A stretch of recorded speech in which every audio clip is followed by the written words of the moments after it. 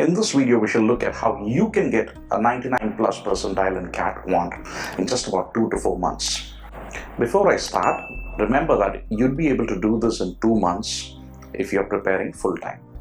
And you take about 3 to 4 months if you're going to be preparing part-time. That is, you are working or going to college and preparing simultaneously. And if you're already good in quant and are scoring about 90 plus percentile, just follow this and you'll be able to get close to my score or even pass my CAT score in the actual CAT exam. So what should you do? It's very simple. Just follow these 4 steps. Step 1 is to watch the video lessons once. Then the 3-step process starts like a loop. You watch the concept videos and then restate the concepts and fill up the concept checklist, and then take the speed concepts and review your mistakes. Now let me explain this to you in detail. You need to watch the lessons once. By watching the lessons once, I'm not expecting you to remember each and every part of the concepts. You need to understand it at a 40 to 60% level. Now what happens after that are the steps 2, 3 and 4 which will work on perfecting your concepts. So if possible, just try to one-shot the lessons, right? So just watch these lessons back to back, get a fresh notebook, start taking notes over there, and at least try to complete arithmetic 1, arithmetic 2 and algebra, the 3 major modules back to back once.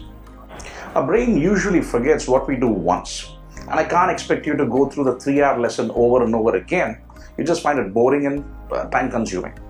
Therefore, next comes step 2, which are my bullet videos, the speed concept videos which I have designed. CAT is not just about formulae, it's about concepts and how to apply them. In these concept videos, I provided a way in which you can remember each and every one of these concepts with examples. If you remember it this way, you should be able to apply it correctly. In the description below, you have the link for a sample concept video of mine. Next is step 3. Once you watch my concept video, you should try to restate the concepts in your own way and fill it up in the concept checklist as done. I've also shared the entire concept checklist as a Google sheet, and you can find it in the description below. It's a read-only sheet, so you can duplicate it on your Google Drive and start filling it up. Once again, remember, will formulae booklets alone be enough for this exam? No, definitely not. You also need to know the concepts on how to apply these formulae the correct way. Now on to step 4, which is speed concepts. Some of you would be wondering what is this, because you would not have seen this anywhere else. The reason for this is because students have always complained saying that I know the concepts, but I don't know how to apply it in a CAT question. To solve this problem, I created speed concept quizzes. This is the last step to perfect your conceptual understanding. You see, the syllabus for CAT is the same as what you had in school. Percentages, time and speed, or quadratic equations. But the kind of questions you get in CAT are totally different. You do not have any marks for steps. They don't even want to see your answer sheet. They just want the final answer. They provide you with the calculator. So you need to use the concept-based shortcuts to quickly get the final answer and not make silly mistakes. So each of these speed concept quizzes which I've designed contain 10 questions, and they're all CAT-styled questions which will try to induce the silly mistake which you're likely to make and identify conceptual errors and fix them. Once you're done with this, you're definitely at a 90 plus percentile. And with mocks, daily quizzes, sectionals, practice questions, it's only likely to go up to 99 plus percentile very quickly.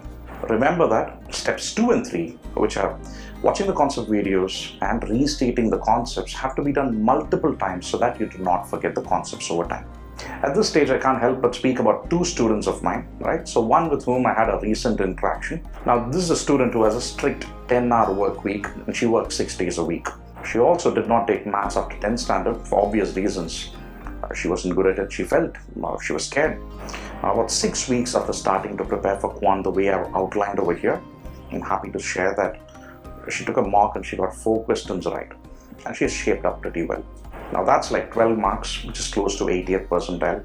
With about 4 months to go for the actual exam, it's only likely to go up towards 8 to 10 to 12 questions right, which is going to be close to the 99th percentile and beyond. Of course, full credit to her for putting in the efforts, because that's important.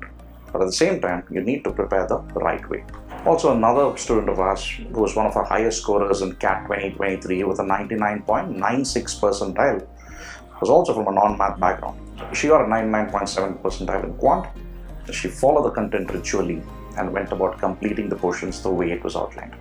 So put in the efforts, practice the correct way, and you're likely to crack this. So this is what we do with our students. We're there with them during this journey.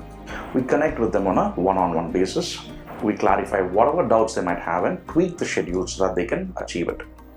If any of you are interested in this or are finding quant to be difficult, do sign up at mockat.com and connect with us. I am a commerce student and I scored more than most engineers in the quant section. It really isn't about whether you've been a commerce student or an engineer. It's about the right practice and doing it the right way. Just follow these and you should be able to crack it. All the best.